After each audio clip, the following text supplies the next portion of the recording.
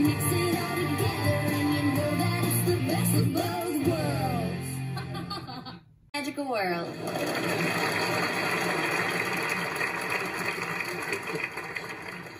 Hi, I'm Isabel, and I'm confused. I used to like carrots, but then you said you hated them, so then I hated them. Then you said you liked them, so do I like them now or not? Of course. Carrots are wonderful. Then why did you say you hated them? Were you lying? Well, Isabel, that question took a whole lot of courage. And speaking of courage, what about that Washington crossing the Delaware? Oh, that reminds me. What did Delaware? Maybe, New Jersey? I don't know, but Alaska. Like Alaska. Next question. I loved reading, but then you said you hated it, and now you say you like it again, and I just don't know what to do. Oh, no, honey, don't cry. Just because I don't like reading doesn't mean you don't have to. So you don't like reading again? I didn't say that. Yes, you did. Okay, what I meant was... Make up your mind! You like Honda celebrities are flakes. Yeah.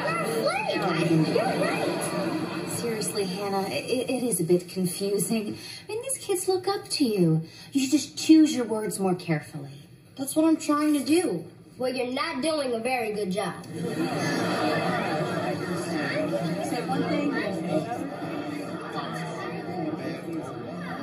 Okay, listen. This is what I'm not doing. I'm not being straightforward with you guys. The truth is, I hate carrots. I always have, I always will. Let me see a show of hands of how many of you guys actually like every single vegetable.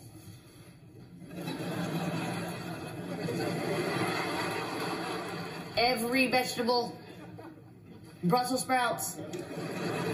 To be fair, I didn't know that was a vegetable. Of course you did. That's okay. And hey, I love books, and I wish I had more time for reading, but I don't.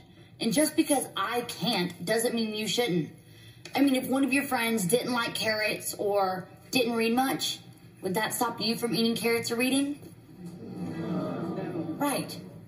So don't do what I do just because I'm famous.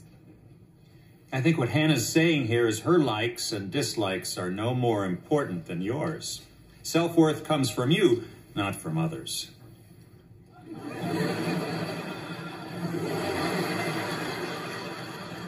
Well, that's right, not just another pretty face, people. But it is pretty, isn't it? So, do you guys have any more questions for me?